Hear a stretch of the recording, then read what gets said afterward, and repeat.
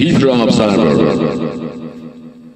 5th December 2019, Thursday. Reading out front page news. Mixed reactions evokes from political parties over cap by our reporter, agtlive, 4th December. After the nod was given by the Union Cabinet to the Citizenship Amendment Bill CAB on Wednesday, the political parties, along with the indigenous regional parties, social organizations, and Students' Union of Tripura, have expressed their stiff against the bill and claim that it will change the demographic and law and order situation of the state. The bill is likely to be introduced in Parliament in the next 2 days, the sources said. Claiming it as a black day, the former CPI Tripura constituency member of the Parliament and President of Tripura Rajya Upajati Ganamukti Parishad Jitendra Chowdhury said the cap will affect not only the law and order but also every segment of the life of northeastern states.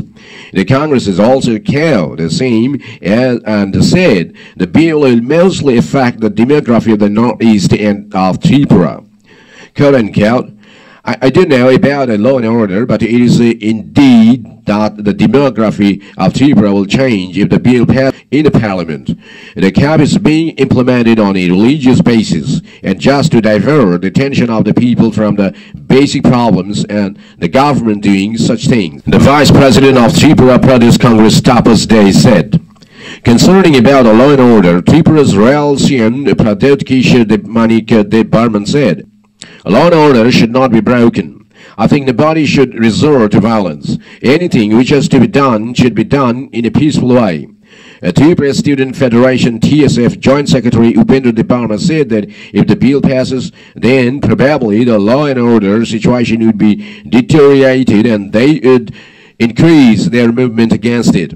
However, Mevar Kumar Jamatia, General Secretary of Indigenous Peoples Front of Tripura IPFT, an ally of Tripura's ruling BJP government, didn't comment on the issue.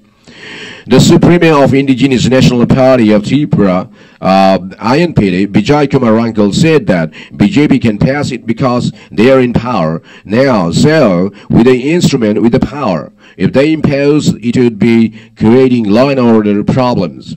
Bharatiya Janata Party, the BJP spokesperson Benu Bhattacharya said, quote unquote, there will be no effect of the cap if it is passed in the Parliament, since after the Constitution, with the stakeholders and with indigenous leaders, the bill has been amended. This is for the sake of the nation, so the people will accept it.